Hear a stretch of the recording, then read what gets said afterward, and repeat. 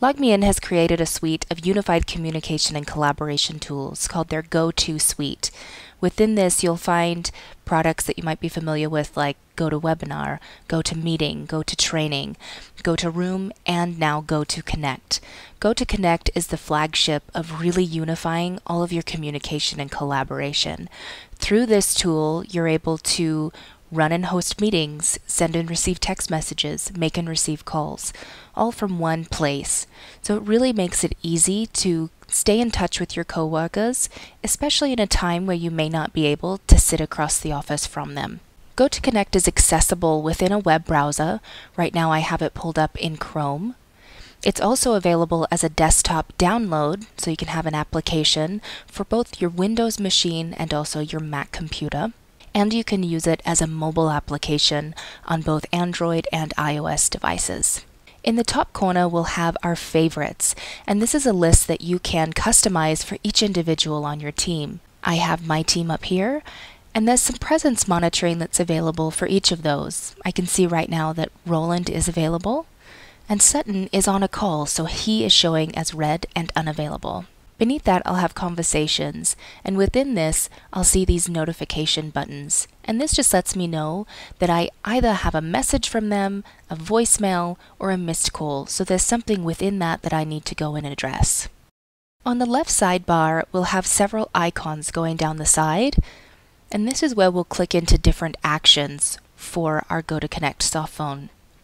I'll have the dial pad, where you can type out the phone numbers to make a call, or you can dial the phone number using your keyboard so it's nice and quick. If there's a new phone number that you want to add to your contacts, it's as simple as clicking Add Contact, typing in their first and last name, and their address if you have it. I also have a full list of all my internal contacts, so if I wanted to place a call out to Sutton, I can find his name, and I don't have to remember that his extension is 1900. All I have to remember is that his name is Sutton. I'm going to place a call out to my cell phone. So within the active call, I have the options to mute and unmute, open up a keypad if I need to type in something extra, adjust my audio settings, place the call on hold, add in a third party to the call, or park the call into one of our call parking spots.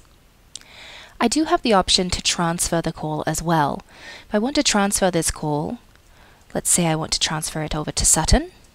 I'm going to find his name, and then I have the option to direct transfer it to Sutton, where I just send the call over to him. I have the option to warm transfer it, where I speak with Sutton first and let him know who's on the phone, and then send it over. Or, since I know that Sutton's busy, because his icon is red, I can actually just send it over to his voicemail.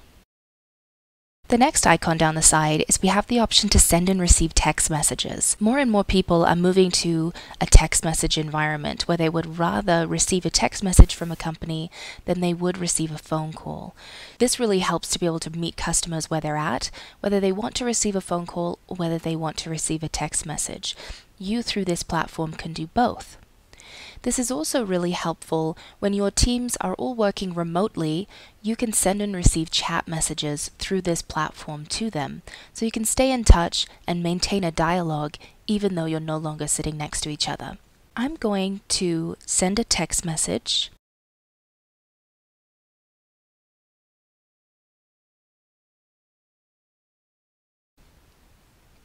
And then I also have the options to add in emojis and send those. Using this paperclip icon, I can send MMS messages, so I can send out a photograph.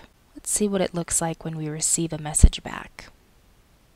So we've received their message back, and it also looks like they sent us a picture message. We could download it and save it where we need to. So if you have a patient management system or a CRM that this photograph needs to go into, it's easy to download it and then re-upload it to that program.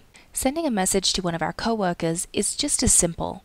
You can come into their name, or you can go through the text messaging area, ask him how he is, and send him over a smiley face. Very similar to the text messaging, when a new message comes through, we'll be able to see that in this same chain. I need to start a quick video session with Sutton. So what I'm going to do is, instead of calling him by clicking this icon, I'm actually going to launch a video chat with him. And it's going to contact Sutton. And he has the option, the same with a call, to answer this message. Thanks for joining the meeting, Sutton. Since only Sutton and I need to be in this meeting, I'm going to go ahead and lock the meeting room. That's going to do is it's going to make it so that no one else can join this meeting, and it keeps this nice and safe and secure. When I'm in the participants pane, I have the option to send a mute request to Sutton. So if maybe there's some background noise or he has a dog barking, I can mute him and we can carry on with our meeting. I also have some different chat options. So if I want to go into the chat pane, I can type out a message to Sutton and he can receive that. This is especially useful if we need to share some links back and forth or we want to collaborate on a document. And look, he said hello. We also can change around the view. So right now we have Sutton as the main person. We can switch it around to just view the presenter or to view everyone. So when you have a large group of people, sometimes it's helpful to filter it out to active speakers and then also to just the presenter. We'll have our meeting controls down at the bottom. This gives me the options to mute, turn on and off my webcam, share my screen, and invite new participants if we need someone else to join the meeting. And then when everything is finished, we can go ahead and leave the meeting. So bye, Sutton. And we can end that meeting for everyone. This will give us some brief meeting notes, so we can see the total duration of the meeting was 3 minutes. And it'll give us some quick tips for our next meeting. So this is where you can come and start a meeting, join an existing meeting, and do all of your meeting functionality right through this Softphone. So you don't have to open another tab or a new program, it's all built right in. Every person will have their own meeting room, and this is going to be custom for them. So you can see my meeting URL is custom to me, where it's Valerie Hulon Meeting, and yours would be the same. So it's nice and easy to remember, and you don't have to remember a string of digits or numbers or letters or anything that's going to make it very difficult. Within that, you'll have several join options. So you can choose to join with your computer. You can pick your different cameras, your different audio inputs. And if you don't want to use speaker and mic like I'm using with a headset, you can actually go through to the join by phone area and you can have the meeting call you, or you can just dial in. Now this is if you want to do an ad hoc meeting with your personal meeting room.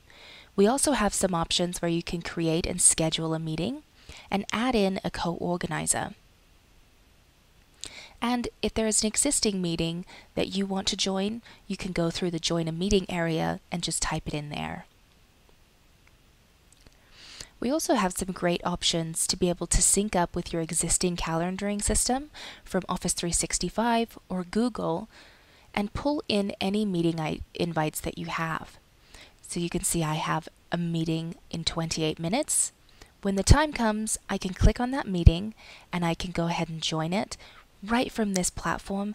I don't have to go into my calendar, find the meeting invitation, click on the link, or anything like that. I also don't have to search for an email. All I have to do is go to my meeting tab and click on the meeting, and it's that simple to join.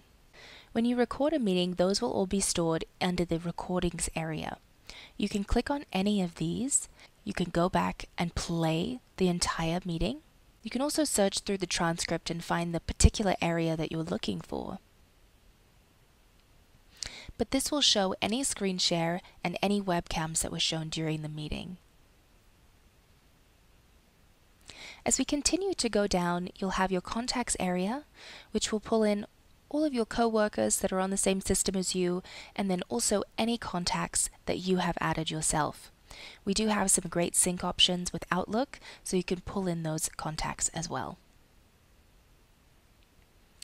And then we'll have our activity area, and this is where you can pop in and look through your call history, your voicemail history, and your text messaging history, as well as your chat history. In the voicemails, you'll have some nice visual management where you can pop in and play the message, mark the message as played, delete the message, call that person back, or view your entire history with them. The final piece of this is if you have an agent who is taking a lot of inbound calls from a call queue, they'll be able to go to this agent tab that's identifiable by the little headset icon. This will bring them to where they can log in for calls and mark themselves as ready. Once they've marked themselves ready, the inbound queue calls will start coming through to them. They'll have the option to pause the queue if they need to go on a break or take their lunch, and when they come back and they're ready again, they can click Ready for Calls. The assigned queues will show any queues that they've been assigned to, and this will give them a brief snapshot of the number of agents that are logged in, how many calls are waiting or currently in progress, and then the disposition of the other agents, whether they're ready, talking, wrapping up a call, in a non-queue call, or are paused. Beneath that, we'll have the Today's Activity. This is where the agents can take a look at their progress week over week and then day over day, so they can compare today's stats with yesterday and the same day the previous week. At the bottom of the agent view, we'll see their week's activity, and this gives a great picture of what their holistic time on the phone has looked like. So you can see how many handled queue calls they have, how many inbound non-queue calls they have, and how many outbound non-queue calls they have. Then we can look at it from a supervisor point of view. So the supervisor will have a slightly different icon. They'll have the supervisor icon. When we click on that, it will open up this real-time dashboard. This will tell us how many calls are currently waiting, how many total calls we have, and how many of those are in progress. We'll get a great snapshot into the highest number of calls waiting and which queue those calls are waiting in, as well as our longest agent call duration, our longest wait time, and our daily queue totals. So overall, how many abandoned calls, timed out calls, and handled calls have happened today. As we scroll down the page, we'll have our queue activity, and this breaks it down for each individual queue. So if you have a supervisor whose job is to monitor multiple queues, they can do that on a holistic level with the top overview, and then they can do it on a queue level with the queue activity card. In our customer support queue, we have 4 agents who are currently in this queue, and all of those agents are in ready status. It will show different colors based on whether they're on queue calls, paused, on non-queue calls, or on the phone in another queue. We'll also have our daily queue totals for this queue specifically. If there's ever a time where all of our agents are busy, it's a very, very busy time, and we need to have other agents log in, or people just come in and help, we can click Log Agents into Queue, and we can pull those people in. I'm going to log in April and Anthony.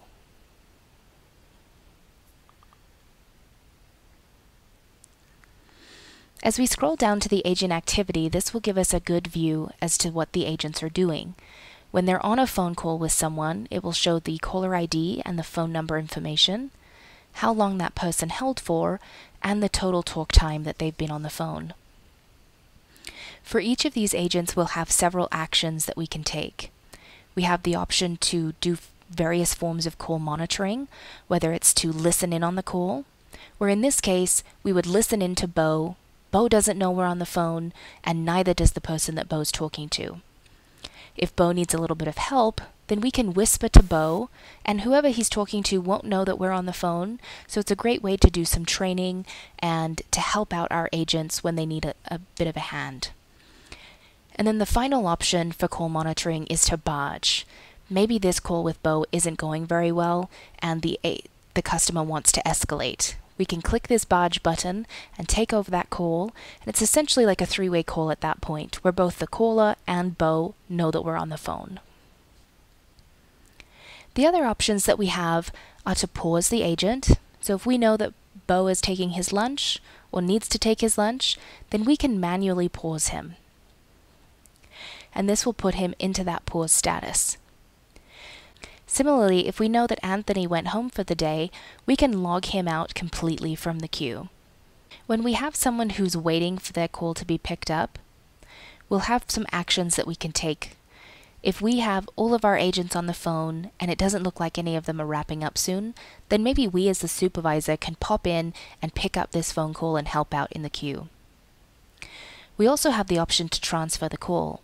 So if we recognize that every time Valerie calls in, she is always looking to talk directly to Angela and no one else, then we can transfer this call straight over to Angela without them having to continue waiting in the queue anymore.